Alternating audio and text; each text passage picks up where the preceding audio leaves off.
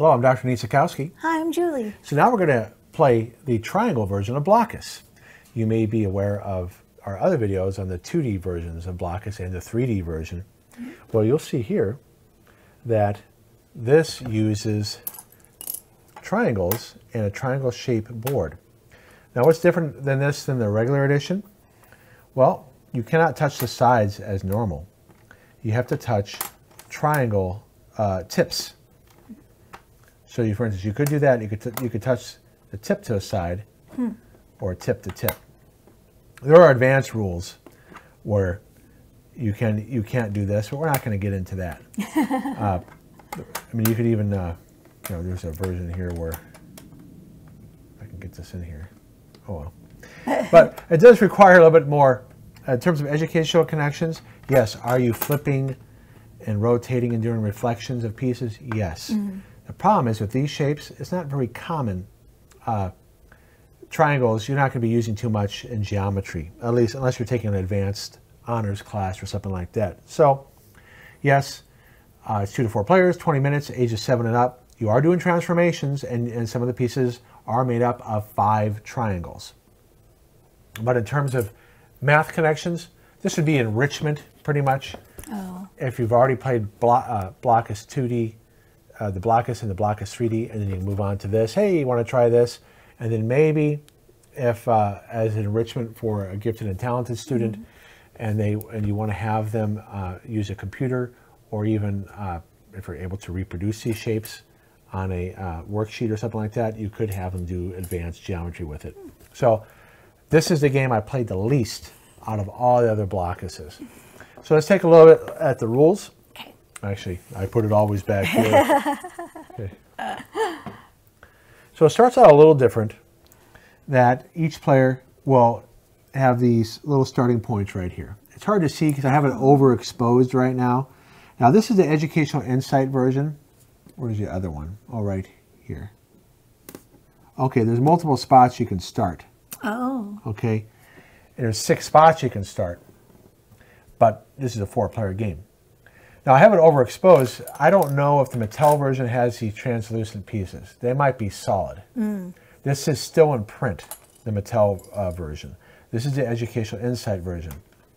So you will start off in one of these spots, and just like in regular Blokus, go ahead, Julie, you can place it anywhere you want, but it's hard for you to see right now. I'm going to use my finger here. Okay. Let's take, that one. There we go. And then I must start in my spot. And then if you're playing, I can even start over here if I really wanted to, or even over there.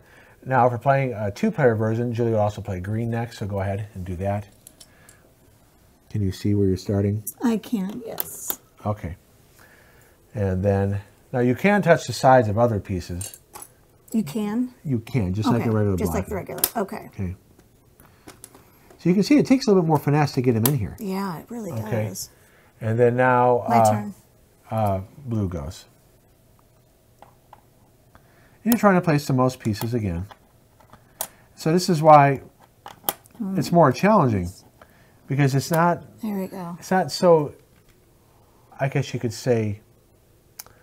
What's the word for it?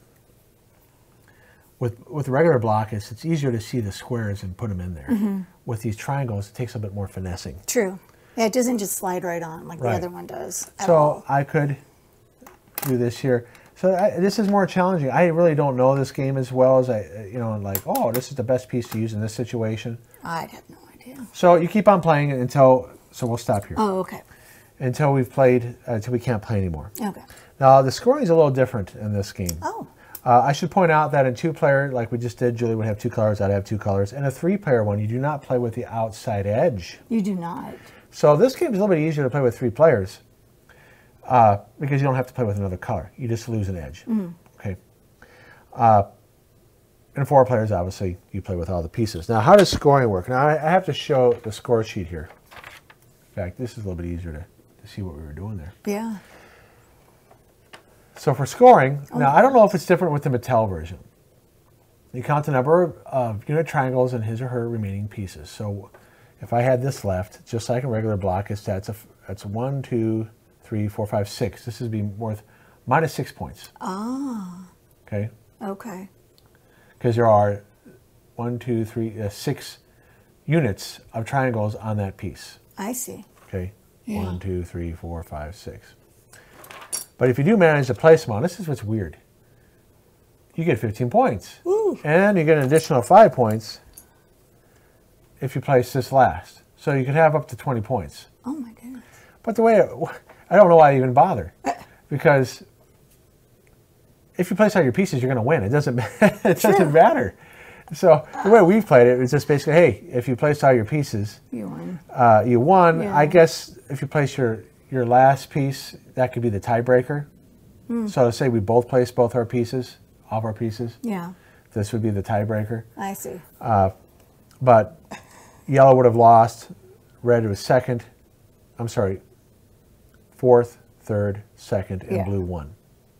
Now, I guess it could matter doing that scoring in a 4-player game if you were blue, right, and you were yellow, the yellow would subtract a lot from your blue score. Oh. Because you would have 20 points from blue, and then yellow would subtract from it. I see. And then I would have, negative anyway from this. So I guess it could matter in a 2-player game when you're playing 2 colors. I guess so, yeah. Well, you can see, though, that there are that many start spaces. Okay. So There's a lot. that's Blokus Trigon. It's probably the least accessible in terms of tying into things you can do after you play the game, unless you have some computer-aided, or you have some worksheets that have these types of shapes. As a parent, I couldn't see our boys really wanting to play this one over regular Blokus or even Blokus 3D. I think they would like that better than this one. Well, this is the one we did play the least. Yeah. Because it just wasn't, just manipulating these shapes wasn't as fun for us. No. It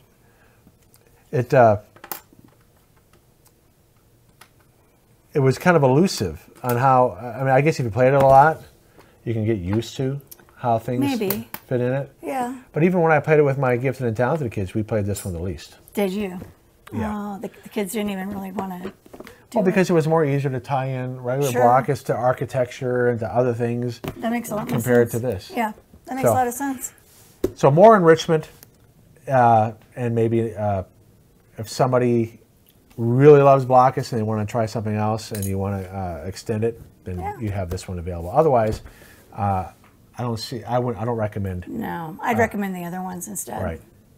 Unless you got some serious Blokus players. Yeah, if you're like, this is like your game, then Right. obviously get it. But if you're just kind of a casual Blokus player, I wouldn't really stress over trying to get this one. Now, some people might like this better because it isn't so cut and dry with placing the pieces. That's very true. Yeah, that's a good point. All right, so that's Blokus Trigon. Please check out our other videos. Yep. And please don't forget to subscribe and like. See you guys. All right, bye-bye. Bye.